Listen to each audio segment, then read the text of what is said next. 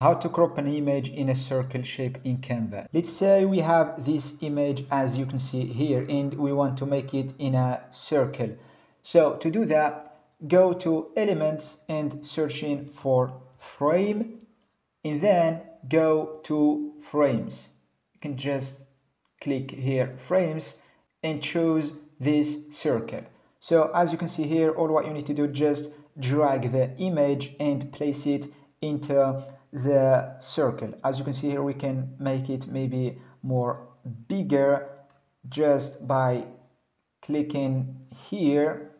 So as you can see, that's how it looks. If you like this tutorial, please smash the like button and subscribe to this channel.